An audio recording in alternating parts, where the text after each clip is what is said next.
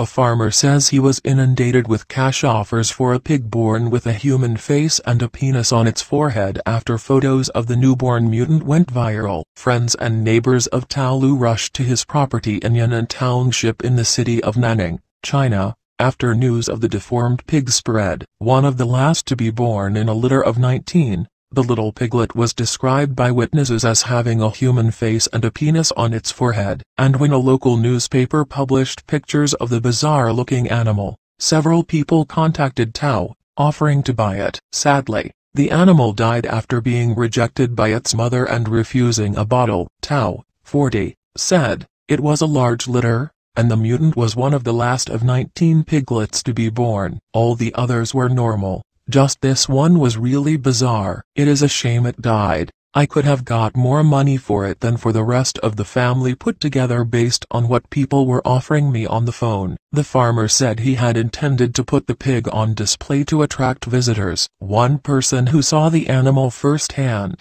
Wu Kung, 32, said, "I was one of a dozen people who went there to see the piglet, and it really did have human face and exactly like he said, a penis growing out of its forehead."